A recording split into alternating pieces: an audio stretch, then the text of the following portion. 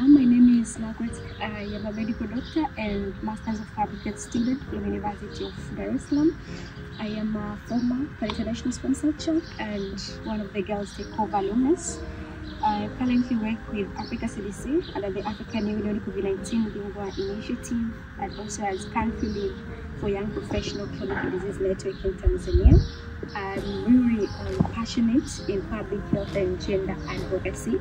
So in my free time, when I complete my hospital duties, I like engaging myself in community-based activities like girls empowerment campaigns. So I am going for outreaches to primary and secondary students, creating awareness against these harmful practices, because it reflects back my journey, because I was born in a community with a lot of disparaging norms against early pregnancies and early marriages. So I like to create awareness against this so that I can empower the younger girls to reach for their full potential.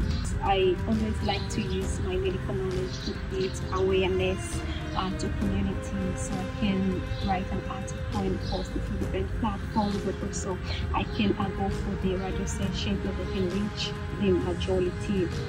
So as a young girl, I always feel like I have to empower my other girls because I was once empowered. So I think I have that responsibility to do the same to the younger generation.